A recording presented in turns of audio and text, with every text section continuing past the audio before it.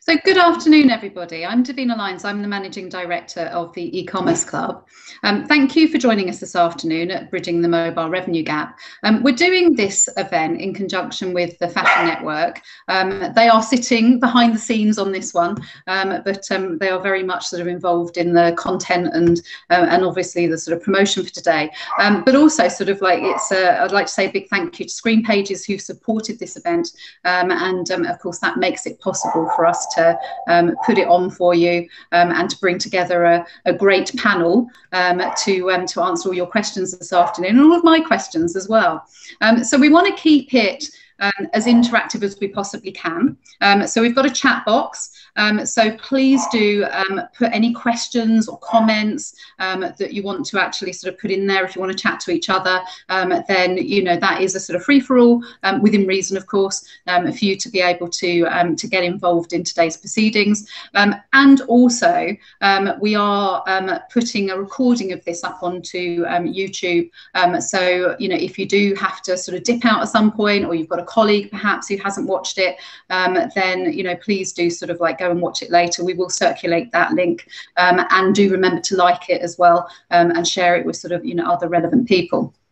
So we've got a sort of number of areas that we want to cover today, and I'll also introduce you to the panel shortly. But so we wanted to actually look at mobile commerce, and the pandemic obviously has had a massive effect. So I mean, we certainly want to be touching on that, but we also want to be looking at the future as well, and thinking about how do you actually sort of maximise the ability for people to be able to purchase through their mobile device, and some of the sort of like options there that you should be considering for your business, but also sort of the usability of that as well. Making sure that that's actually easy for the customer to be able to access your e-commerce site.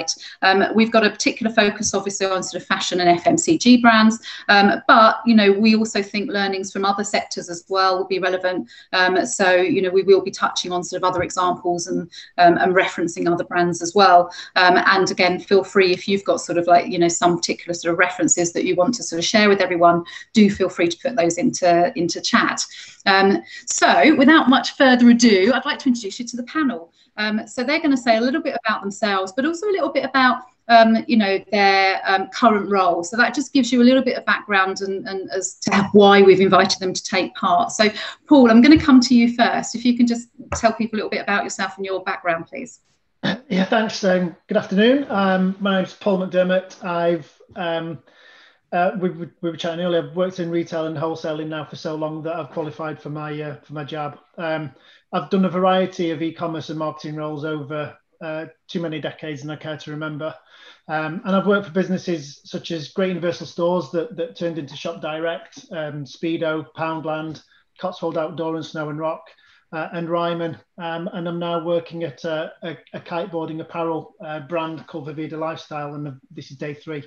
So look forward to learning lots and hopefully sharing some of those experiences. Thank you, Paul. Yeah, you've got like an incredibly long CV, but a really nice range of retailers as well, which is one of the reasons why we thought it'd be really good to get you involved today. So thank you very much for joining us. So Belinda, would you like to introduce yourself? Tell us a little bit about yourself, and also Coco Bay, if you can. Yeah, I am the co-founder of Coco Bay, which, for those who don't know, it's an online beachwear company. We specialise in swimwear, beachwear, all things holiday, and it's sort of grown. We set it up with it's a family actually. Me and my 2 sisters set it up when we were all in our young 20s in London. Now, obviously not in young 20s, but have seen sort of 20 years of internet growth and how things have changed. It's been a really fascinating time to be involved in online retail.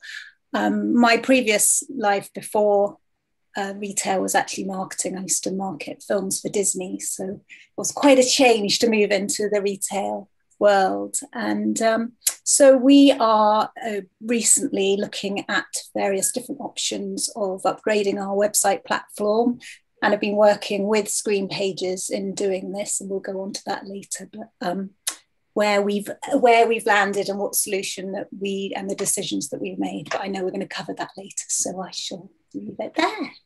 Excellent. Thanks, Belinda. That's quite I didn't realise that you'd worked in film before. That's quite a transition. How did it kind of come about that you decided to get involved in beachwear retail? Well, it had just been a conversation. Every summer we'd go on a family holiday and we all sat on the beach and go, why is it so hard to find beachwear in the UK? And at that point you couldn't even get a top and a bottom separately for a bikini. You had to get your size 10 or 12. And this conversation just kept on happening. And one summer on the beach, the three of us, the three sisters, one of whom had just had a baby and was out of work, and my other sister was in between doing jobs, and she said, this is the time to do it. So that was it. Got back from the holiday and there was a business plan in my emails, and then so there was no going back from there. So excellent. Yeah, excellent. Well, thank you for joining the retail sector. Providing us Brits with some good beachwear. Yes, unfortunately not very needed at the moment.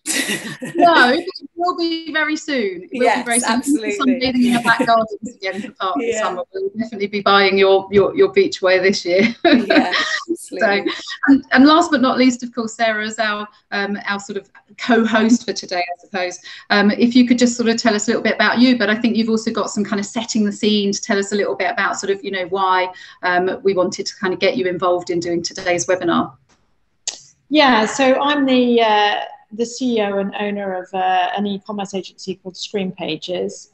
We're based in Wisden, Surrey, and we have traditionally worked with a variety of companies, helping them with either their direct consumer initiatives in e-commerce or internet-only initiatives and so on and so forth. So we're a full-service agency, and part of the reason for doing this webinar is that we've noticed in the past couple of years a marked trend towards mobile shopping, and one of the biggest issues that a lot of our clients have faced is that whilst they're getting a vast majority of their traffic coming to their websites from mobile devices, it's a challenge to get those visitors to order.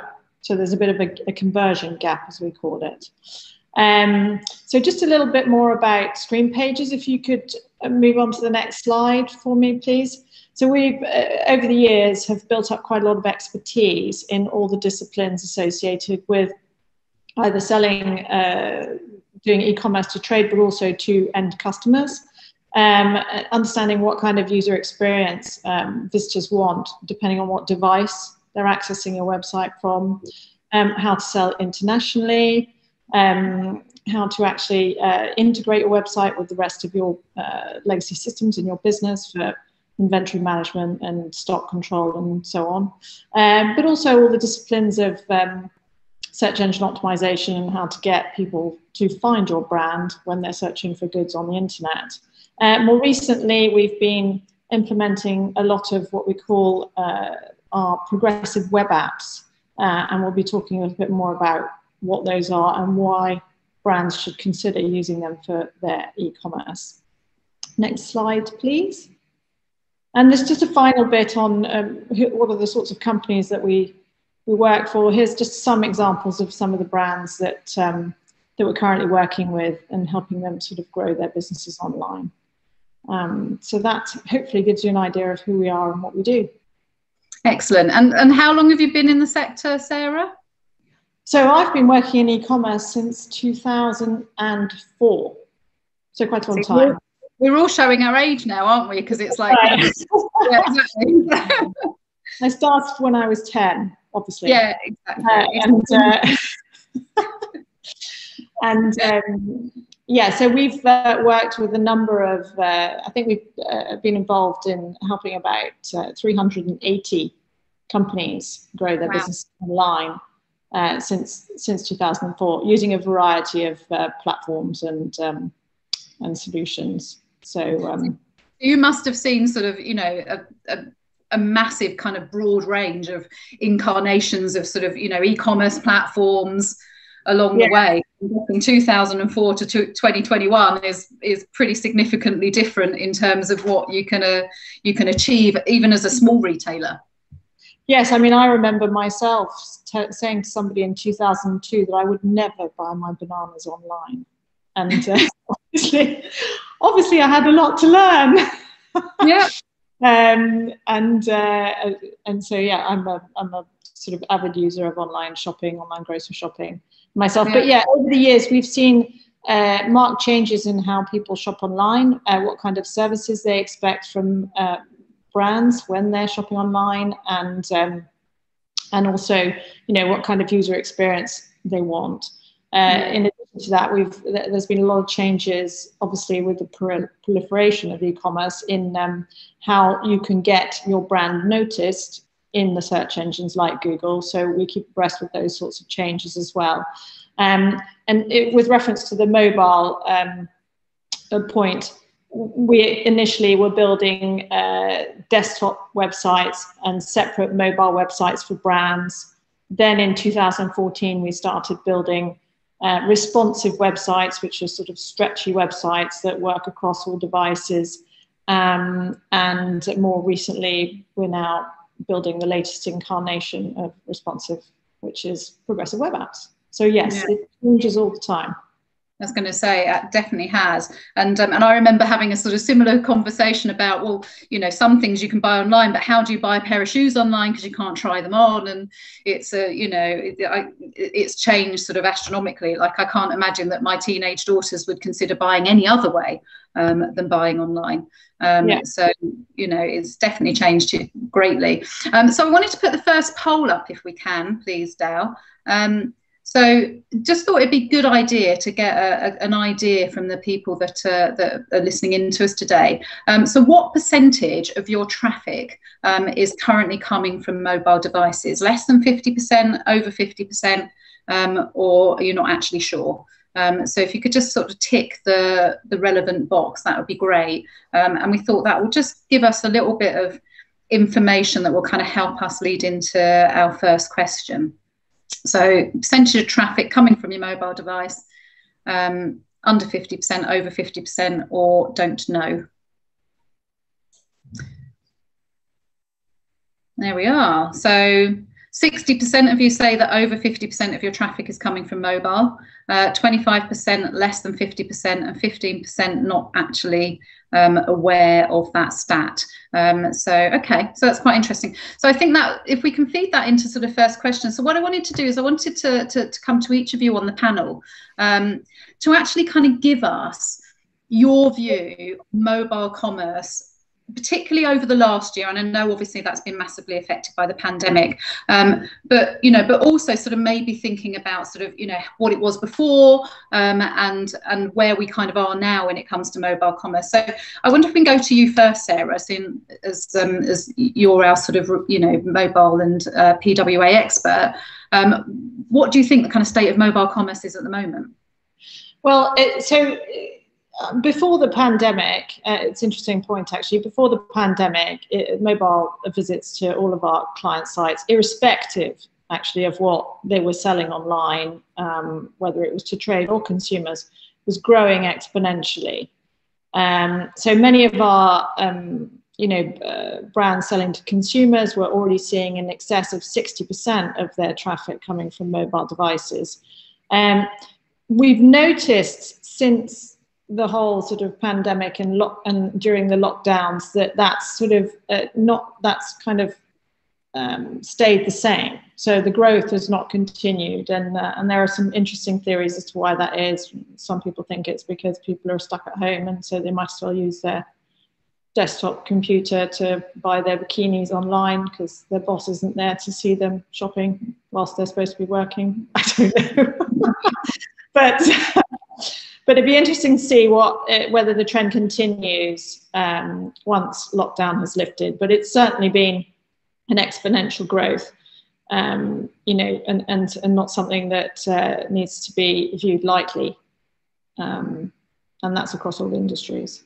So. Yeah, and for a long time we were saying in the industry that this year is going to be the year of the mobile. So is this year going to be the year of the mobile?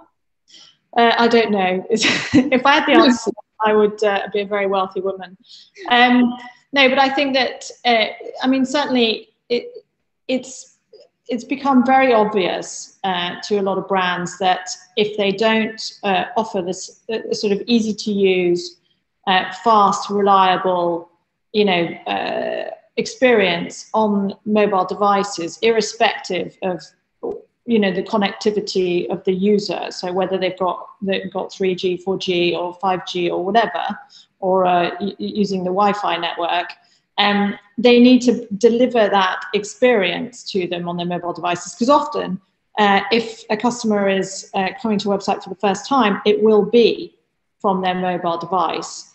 Whether they then go on to complete the purchase at a later date is another thing, but their first experience of your brand is likely to be from their mobile device, because most searches in Google start out on mobile devices. It's over 85%, I think. So, you really need to make a good impression the first time round, even if they're just at the research stage.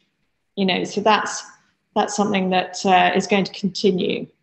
How many purchases actually happen on mobile devices? I would expect that the growth the trend to continue after we've dealt with, the challenges that we're facing at the moment with the pandemic.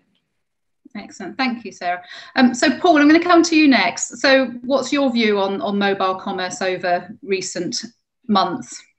I think from a retailer's point of view, one of the difficulties is that things have changed so much in the way that we behave over the last 12 months, on top of things were changing so much anyway in the way that shoppers behave with devices and mobiles. So, before lockdowns, there was enormous amount of change going on anyway with technology, with, 5G was about to really start to take off in the UK and so on. And then with such a long period of time, in 12 months in e-commerce land in digital marketing is like an eternity. It's like dog years almost. So 12 months been really quite a long time. The pattern of our behavior through a day from sunrise to sunset is also really quite different. So it's really, I found it for a lot of retailers that I've spoken to, it's really tough to try and pick out which of the changes are, just the normal natural progression of how shoppers are changing their behavior, and which of those things that have changed are a direct result of lockdown, and then predicting which of them will snap back and which of them will stay is equally pretty tricky. So I mean, for me, talking to retailers and looking at data, that is probably one of the big problems that we've got is just figuring out which of the changes are permanent and which of them are temporary. Certainly in Vivida, while I'm still quite young, the rate of growth for us, because we're a startup, is enormous. And the growth is much faster on mobile than desktop. And that's been the case pre and during lockdown. But the conversion rate is much lower and is declining at a faster rate on mobile. So it would suggest that, as Sarah's saying, that we're now using devices really quite differently.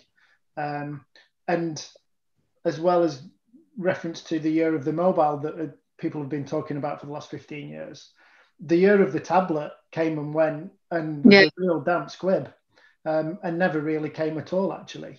So I think there are some of the problems and there are some of the things that we're seeing. I mean, at Ryman, the time that I was there during lockdown, again, as you'd expect with a business that we use when we're in work mode, it flipped really quite significantly from it was going very, very mobile, and then it flipped significantly and went back to desktop, because as you'd expect, it's a retailer that we tend to look at when we're in work mode. And now we are using desktops probably a lot more often at home than we used to.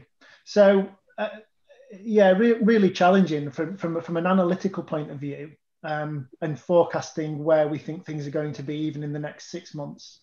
It's pretty tough. Yeah, exactly. So I suppose it's a kind of watch this space a little bit, isn't it, for this summer as we come out of lockdown and see how that affects behaviours. I mean, it's never going to go away, but we don't really know how that's going to play out, do we, at the moment? No, it doesn't. But I mean, certainly from economically, and if you, for an e-commerce manager, looking at the KPIs on a weekly basis and picking out the trade highlights, there is definitely that ongoing trend of the rate of growth of mobile traffic is significantly higher. That it is growing, and what I've seen, certainly in the businesses I've worked in, is that while the number of transactions are growing on mobile, the conversion rate is lower. And also more interesting is that the AOV has been typically lower in the retailers that I've been involved in as well. So I haven't yet met a retailer that's really figured out to track the behavior of a person, a user, across multiple devices. Between when we're in research mode, in shopping mode, and retention mode. I found that really quite tricky. So it's still difficult to figure out the difference between what's going on in a session and then what's going on from a shopper when we're using these different devices at different times of day as well. That problem is still around from what I can see. Yeah. Single customer view, that's been the holy grail for a number of years, isn't it? Yeah. So Belinda, if I can sort of touch on sort of what's happening with you in terms of mobile commerce, obviously specific to Coco Bay, but also if you've got a broader kind of view of what will happen in the industry, what have you found over the last year in terms of sort of mobile traffic? Well, during this last year, I mean, we saw a massive increase pre-pandemic in mobile traffic, and that has steadied this year, definitely, but we're still sort of 60% is mobile, just under 60, but the conversion on mobile is much less, and actually pre-pandemic and still now we're still looking at half of conversion on mobile, which is why we're looking down that route of improving that. And whether that is, I mean, there's lots of reasons that it could be. Personally, I'm in fashion. I quite like the idea of sort of I'll be bought in on mobile through marketing, but particularly with bikinis and the whole experience of bikini shopping, we try and make the whole journey of buying a bikini kind of part of your holiday. So hopefully people sit there with a glass of wine and choose their bikini.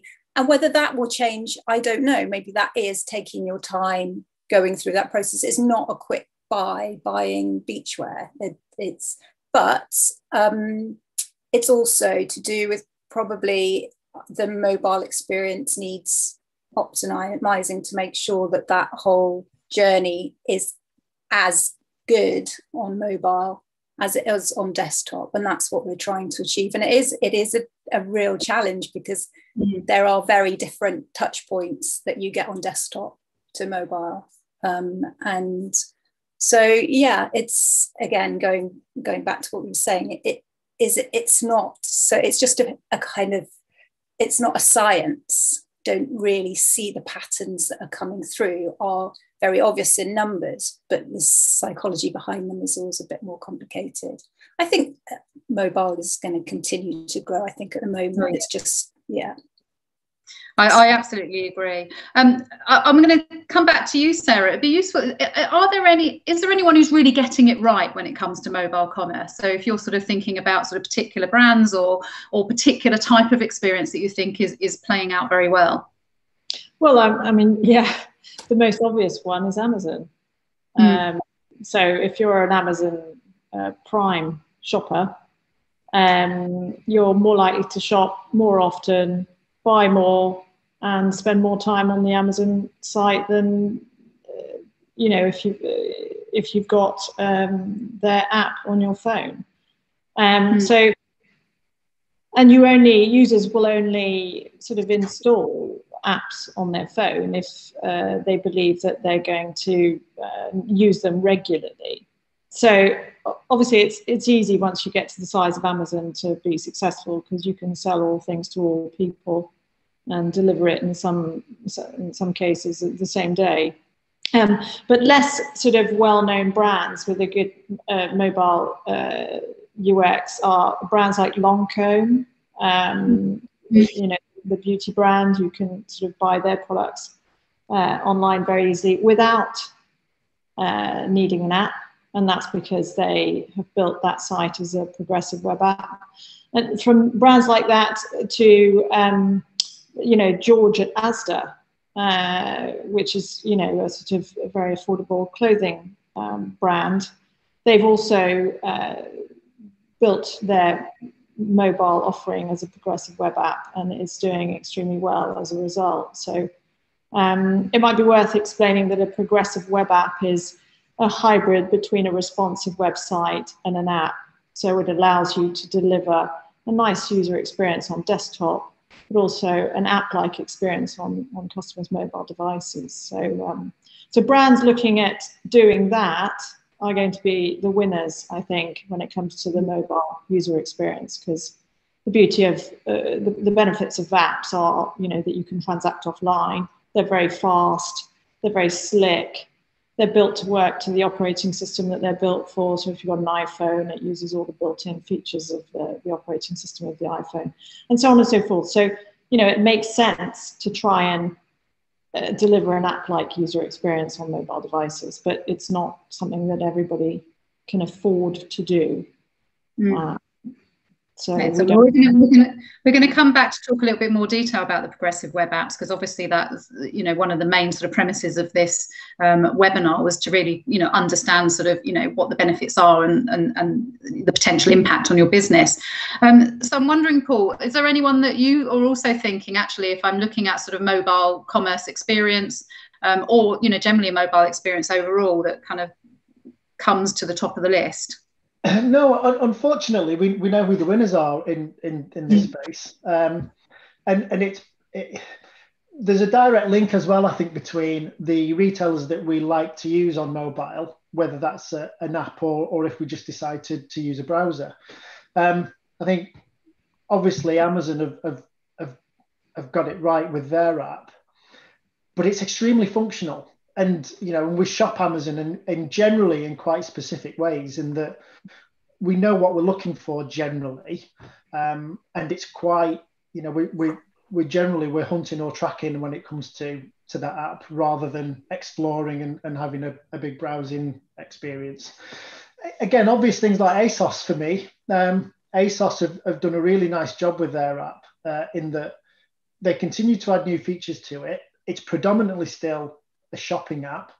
The usability, the ease of use of being able to maintain the reasons why we go to ASOS, for example, is around choice, that enormous list of SKUs, and they continually do a good job for me of being able to present, you know, good search, good navigation, good browsing experience on that app, and adding all the extra functionality to the purchase that you can do on the Amazon website, so the ASOS website rather. So, you know, the loyalty, the VIP, they've rounded the functionality to be a really close match to what you'd expect from their website. So for me, ASOS, I think, is a really, really big winner when it comes to mobile.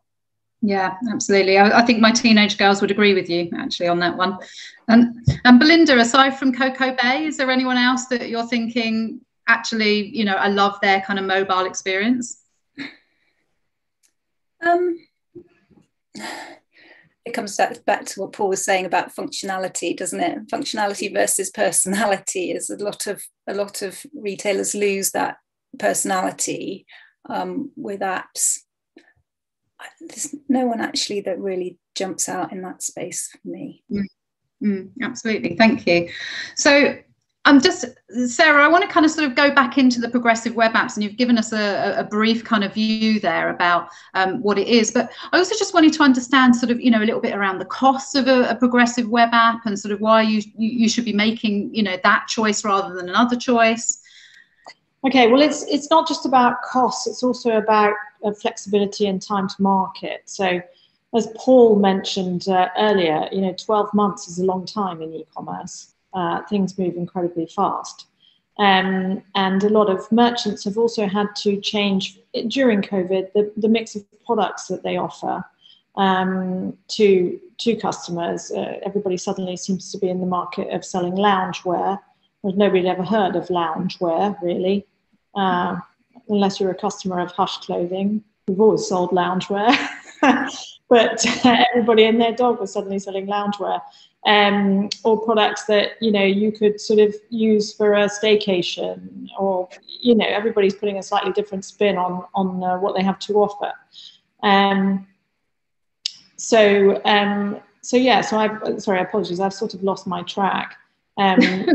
Right, so I was just thinking about, so the progressive web apps is that, you know, why go down that route, really? Thank you for reminding me. Yeah, so you could, as a brand, if with very big budgets and a big e-commerce team, etc., you could choose to, you know, like ASOS, build an app, but you need to build an app that works on iPhones, but also on all the different Android devices. So you probably need not just one app, but at least 2, possibly 4 or 5 apps. So you've got to think about maintaining, once you've built those, there's the cost of building them, but then there's also the cost of maintaining 5 apps. And then let's not forget that you've also got to maintain a responsive website. So suddenly you need ridiculous amounts of people just to upload your latest loungewear product range. So, you know, so it's not just about the cost of the initial build, it's the cost of ownership of all of those different sort of offerings. Or channels to market. So the reason that, so building a progressive web app solution, it will be a lot cheaper because you're only building one solution that works across all devices, but B, it will be a lot cheaper to maintain as well. So in terms of how much it costs, well, I mean, it really depends on what functionality you want to put into your website, but it would definitely be a lot more cost effective to just build one solution that works across all those devices and then maintain one solution moving forward. So I hope that answers your question. Yeah, that's great. I think we should put up the second poll now, if we can, Dale, because we actually wanted to just get an idea from our listeners that what do you think is the main reason for poor conversion rates on mobile?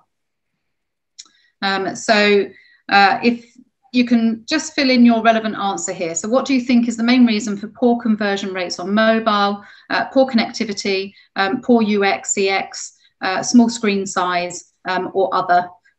Tick that box and let us know the specifics in chat if you can. And that will just give us a little bit of background as to why you think we're getting a lower conversion on mobile. Panelists are allowed to vote as well. Just to let you know. Who's allowed to vote? Panelists are? Panelists can as well if they want. Can we? Oh, okay. Thank you.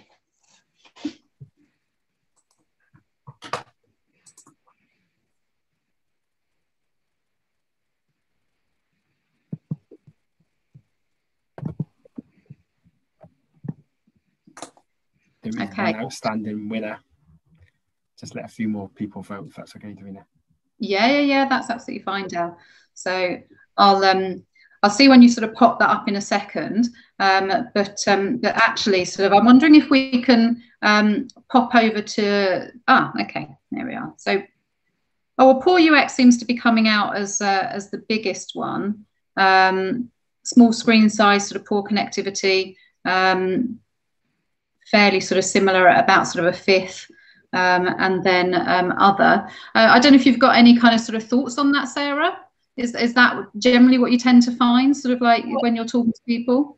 Yes, merchants are still sort of catching up in terms of what kind of user experience they need to offer on mobile devices. It's actually shocking how little merchants look at their own websites from a mobile device. Or indeed try ordering from their own websites using a mobile device. When you think that in some cases they've got more than 60% of their visitors coming to the site from mobile devices, it's actually quite astonishing that they don't sort of try and use their own website to see how it works.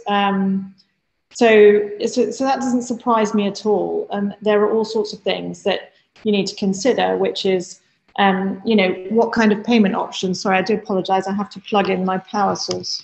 What kind of payment options you know, you offer a user on a mobile device is really important, because that affects the whole user journey. And if it's easy to pay without having to sort of type in my credit card details in a really small window using my big fingers, you know, and potentially get my credit card out in public, which I wouldn't want to do necessarily either. You know, you need to think about all of those things. So it doesn't surprise me at all, actually. This is where things like Apple Pay, PayPal, and so on will win out, because it's just a quick, you know, touch of a click of a button. Absolutely. So that poll doesn't surprise me at all. We have a question I've just noticed from one of the attendees, asking what increase in key metrics you would expect to see with an app or a progressive web app versus a standard responsive website. So speed is the obvious one, but also if they have an app or a progressive web app, it will likely be on the home screen of their phone, so they're more likely to go there if they're on the market or looking for something that you have to offer. So you're going to get more repeat purchases as well. So typically, and this is true of apps and progressive web apps, they spend more time, they buy more, and they bounce out of your website less frequently. So, I mean, I think those are probably the most important metrics, Thank you, Mark, for that question. Yeah, and there was another one as well from Hamida, who was asking, when you're working with the brands, how do you deal with the challenge of search results on mobile? Yeah, so one of the most important things that determines, if we're talking about how you can come top of Google in the Google search results, then obviously you need to meet as many of Google's requirements as you possibly can. So if you have an app, Google can't see your site, so it's not going to rank you at all. So that's a big issue, and that's part of the reason why progressive web apps are becoming increasingly popular. And then it's about Google being able to find you and find all the lovely things and wonderful things you do. But secondly, it's about how fast is your website. And then thirdly, how usable is your website? And Google will rank you on that basis. So you've got to sort of try and hit as many of those goals as possible in order to rank better than your competitors. So it's not just about improving the UX for the end customer, it's also allowing them to find what it is that you do by ranking well in Google in the first place. So if you're talking about search on the actual device itself, that's a whole another ball game. You've obviously got to have a very easy to use search feature on your website or app, irrespective of what technology you're using, especially if they're coming from a mobile device, and especially if you have a lot of different products, because they're not going to be able to navigate around your site as easily as they would do on a desktop. So search is extremely important. Excellent, thank you. I think it's a good time to bring in poll 3 as well now, Dal, if we can. So what do you think is most cost effective? PWA, app, mobile responsive site? Sarah might have given you some indication on this, but what do you think is most cost effective? PWA, an app, a mobile responsive site, or you haven't got a clue? So if you can just tick the relevant. Can we vote again, Dal, panelists? Yes, you can. Yay. This one looks a bit more neck and neck. Yeah, you know I'm a joiner inner. Don't like to miss out. Cool. So if you can choose the relevant answer, that would be great. Has everyone voted, Dal, do you think? Pretty much. I'll just launch it now for you. Lovely. Okay, so mobile responsive site, people believe is most cost effective. PWA sort of coming in at 32% as opposed to the 45% there. Does that surprise you, Sarah? Oh, you're still on mute, Sarah. Apologies. That does surprise me. And it's probably an education thing. So because PWAs are relatively new, and they're not that new actually. The concept was jumped up by Google in 2015 as a way of building websites, but very few small to medium-sized brands are actually aware of what a PWA is, and as a result, there are not that many agencies offering to design and build progressive web apps with the skills in-house. So it may be that certain agencies are charging more because it will take them longer to do because they haven't done it as much as built responsive websites. But so that's more about who you choose and what platform you use. And rather cost. Yes, it's not. Choose an agency that knows what they're doing. Put it this way. It costs no more to build a new website as a PWA than it does to build a website as a responsive website, from our point of view. Yeah. So Belinda, this is a good point to bring you in actually, because I know that obviously you've been working with Sarah. So, you know, from your point of view, you already had a website, you already had, I'm assuming, some kind of mobile responsive site. Yeah. You know, what did you then do with your existing kind of setup, and how did that then sort of progress into the new app? Well, we needed to upgrade anyway because the platform we were on had come to its life end. So we were just exploring all the options at that point. Budget was a big factor, but also to make sure we had something future-proof. And nothing's future-proof. We've already discussed how quickly e-commerce moves, but we didn't want to be doing something and then in a year's time think, oh, I wish we hadn't done, well, we'd gone down that route instead of this route. The other thing for us, which was a major factor, because as our product range increases, SEO is becoming more and more important to us. And we got hit quite badly by the move to the sort of mobile first from Google. And our SEO agency it's mainly about speed. So that for us was a big factor about what platform we go on. Speed had to be number one of our priorities. And so, yes, talked to a lot of people, a lot of agencies, and I didn't know what a PWA was at that point either. So I ended up talking to Sarah, who said, you know, have you considered going down this route? And I did a lot of research. She was very informative. And we came to the conclusion that for what we were looking for, it was going to tick the boxes that we needed. But also from a budget point of view, it did come in where we wanted it to be. And we did, Sarah can go into the more technical side of it, but by using a sort of combined PWA with Magento, and it's like what would you call, Sarah, View Storefront is a sort of platform, isn't it, that does PWA. Yeah. It took some of the design costs out of it by using a template. So that was a huge help as well. So yeah, that was our kind of main thing. And what's really interesting, we're still at staging stage at the moment. We are hopefully launching very shortly. But our SEO agency did an initial audit yesterday in staging, and the results that came through from that for a first stage audit were way better than they would expect from a normal responsive site. So that was really encouraging. Yeah. So kind of to you is telling you that actually you think you're going to get a knock-on benefit in terms of kind of cleaning up the sort of search results. Yeah, definitely. Yeah.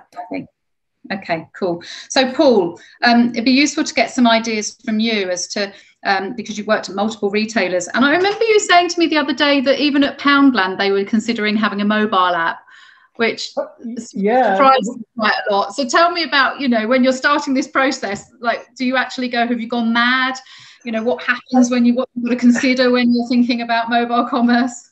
I joined Poundland in 2012, which seems like an eternity ago.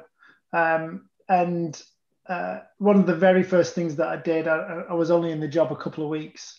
Quite a typical story, really, of we've probably, a lot of it's familiar story to a lot of us, in that I joined the business and they had too few people, bums on seats, looking after too much work. There was one person who was responsible for a UK website and an Ireland website. And then on top of that, someone in the boardroom, in their infinite wisdom, decided that the business needed an app. So therefore, they had an app. And nobody was looking after the app. The app didn't do anything particularly clever or special. And to Sarah's point about, retailers inside a business, looking at your own properties, looking at your own mobile websites and so on. I spent time just looking at the reviews of the app on both platforms, and they were awful. There were dozens and dozens of 1-star reviews, and I quote, "I'm giving it 1 star because there isn't a no-star option." And the damage to a brand that does is it's horrific. On top of layering cost and complexity internally in trying to maintain and manage it. So, the starting point really for any brand or retailer is why. What's the point? What's the point to the business of adding this extra channel, this extra complexity, this extra way of shopping? What's the point to the business and what's the point to the customer? And if there's a tangible point, sounds like a good plan. And if there isn't, or if you're responding to the hippo, then maybe somebody needs to broaden the shoulders and have an honest conversation about it. It's always the best starting point. And so when you're actually thinking about your sort of mobile commerce strategy, are there like a number of areas that you think, okay, well, I'm putting this together, I've got to kind of think about this, I've got to think about X? I'd recommend starting with the customer first of all, and which sounds ridiculously easy thing to do, and unfortunately too few of us start with the customer. The statistics of customer behavior, certainly by age or by the typical Gen Z, millennial, the way that we use mobile in particular is really significantly different. So for example, some stats I was reading the other day, doing some homework for this, 45% of Gen Z are using mobile as a digital wallet for all kinds of payments, whether they're going to the co-op or whether they're buying online. For millennials, that's down to 35%, and for Gen X, it's 28%. So it's just a really quick snapshot of starting with a customer, because depending on what your brand and business is about, and then who your customers are, how you split them down by segment, why they're coming to you, that will give you an awful lot of clues about what your plan should look like, and where you should be spending your money and where you should be investing, hard-earned time and effort. It's starting with your customer. And the other irony is that it's so cheap and easy now to poll customers. With lockdown has shown us that this technology of this new fandangled Zoom and video, this technology has been around for bloody ages, and here we are now using it like we didn't used to 14 months ago. Polls is a great example that customer polls and customer surveys are extremely quick and cheap ways of finding out information and your customers will be willing to tell you. So I'd recommend that there are a couple of really good starting points. Absolutely. I know you're getting a number of questions in chat, Sarah, asking to clarify on the sort of progressive web apps. Does it actually replace your mobile app? Is it sort of as well as? So I don't know if there's anything else that you want to kind of sort of respond to sort of generally to everyone on where it kind of fits into the puzzle. Yeah, so it's very confusing if you don't know what it is. So we have just a couple of things. We have a white paper on our website, which is there, which kind of explains it in a very simplistic way.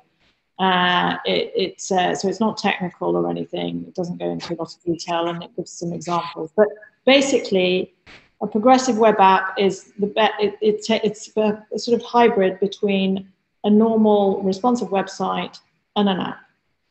So that's why it's called a progressive web app, basically. It's just a slightly different way of building websites so that it will sort of allow you to do app-like things on mobile devices, like send push notifications, transact offline, and all of those, and have a very fast user experience. It will also deliver a fast user experience on desktop, but obviously you wouldn't necessarily use push notifications on desktop. So it's a hybrid it's the best. It's a hybrid of both things. So you can actually tick off all of those boxes as a merchant, and for those customers that want to have an app-like experience, they can get that. And customers who just want to shop on their desktop devices can get that too. But you, as the merchant, only have to have one website, and it does all of those things for you.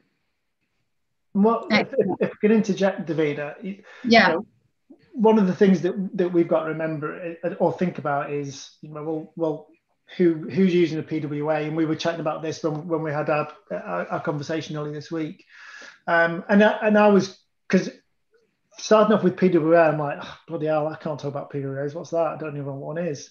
Well, I use them all the time, every day. Pinterest is a PWA. Spotify is a PWA. Uber, when we used to go out in taxis, is a PWA. So we're using them all. Starbucks is a PWA. So there are a couple of really interesting things that we need to think about with these. I think from a retailer and inside a brand is that, you know, first of all, is that for the customers, we're using them all the time and we don't know. That would suggest that the technology is pretty good. And when smart people who are spending lots of money in these organizations are using them, it's probably for good reason too. For the rest of us with much smaller budgets, we've got to really think carefully about, will the customer get benefit? Yes, no. And is the business going to get a better result with either less cash investment or less time? That's either less time to build or less time to manage and maintain, less time to spend in getting stuff done and not having 2 and 3 and 4 versions of the same thing. So because PWA, without understanding the technology in great detail, it's going to give retailers and brands the flexibility and the speed to do more development much more quickly, much more effectively, without as much admin burden, admin management and overheads. So it's something that we've all got to really think about and look at really carefully, because the pressure that retailers are all going to be under is going to grow because customer expectations have gone through the roof over the last 14 months. So because we're using them all the time, it's not something that we need to be too scared about.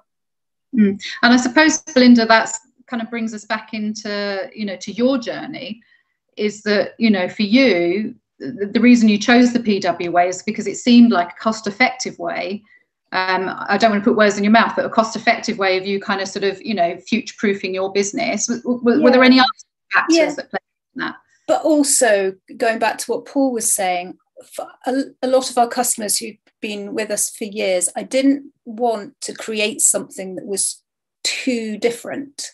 So the fact that what a lot of customers won't notice that difference, they'll have a better user experience, it will be faster, but it will still look like a responsive website. If they're using it online and they're not great app users. So I think that was a real appeal about it as well. Yeah, because you're not asking them to perform, you know, an action. No, they wouldn't even know it's a progressive web app, would they? Yeah, and also we don't have the frequency. So, for example, yes, we do have customers who come back and back, but it's, you know, it's not sort of a weekly purchase. So, so it was kind of taking that into account as well. But yes, and just trying to address that conversion gap that we had with between mobile and desktop. So what we need to get you back in a couple of months. Or yes, to get you to come and say yes with lots of graphs. Stats. Our value went up, and we got this massive conversion, and search rankings that went through the mobile. It sounds like it's about to be an exciting time, actually. On that score. And so, go on.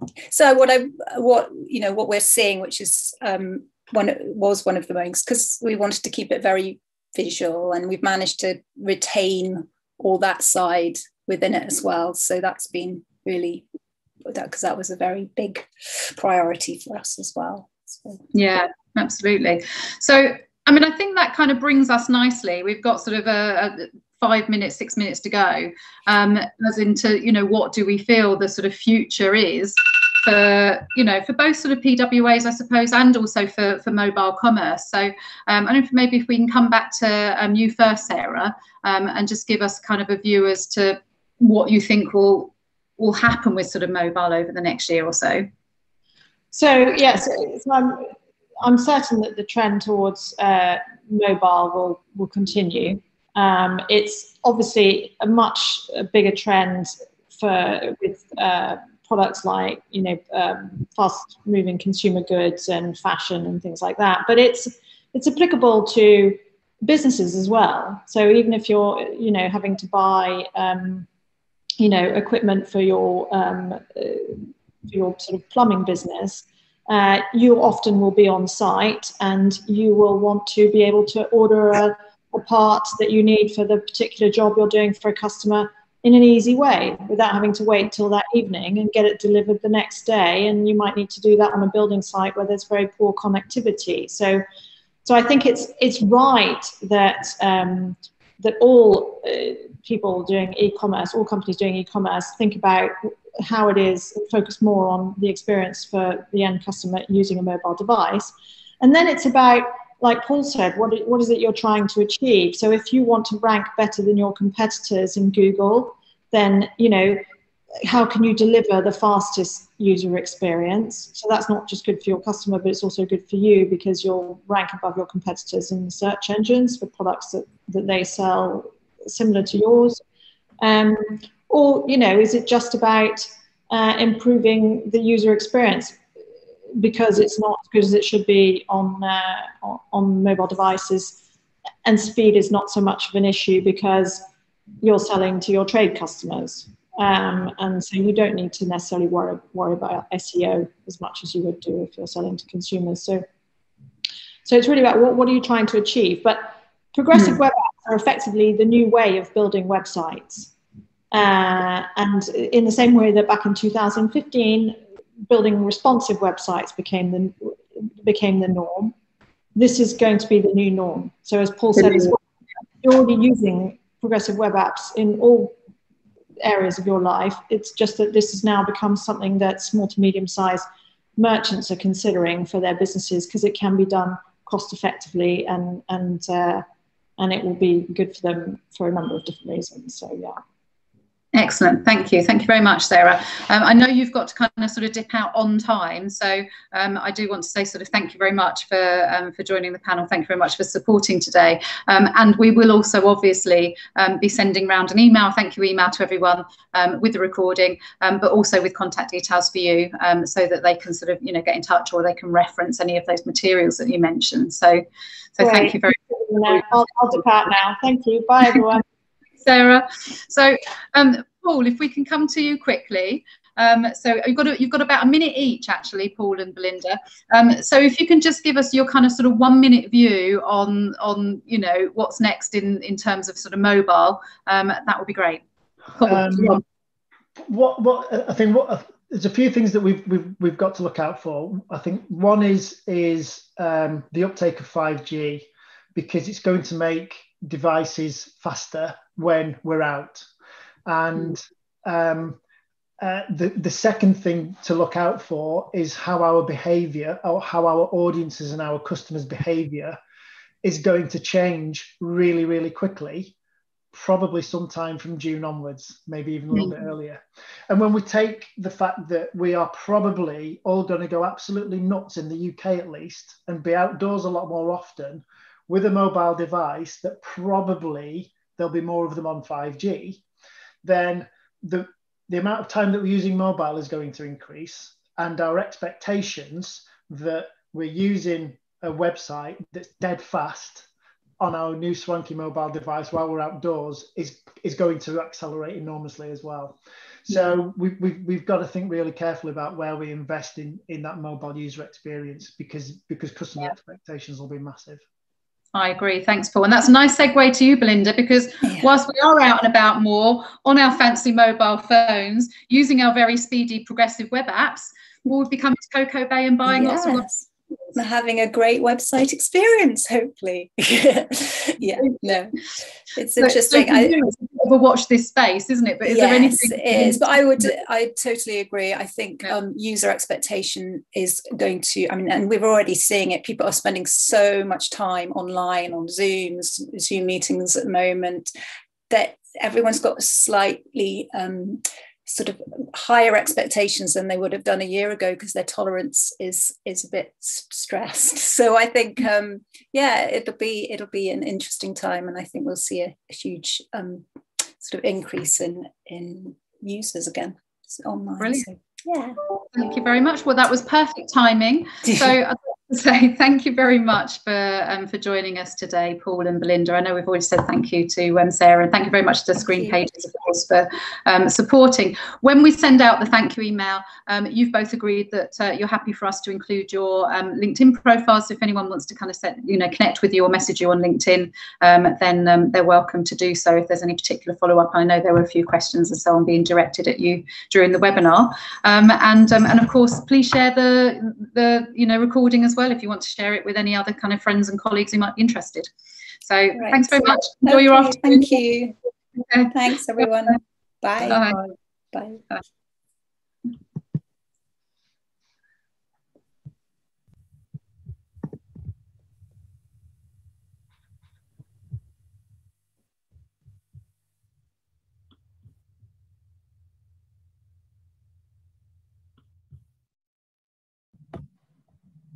Thank you, everybody. And if you are watching or listening to this on YouTube, please click like and subscribe so you will hear about our future webinars.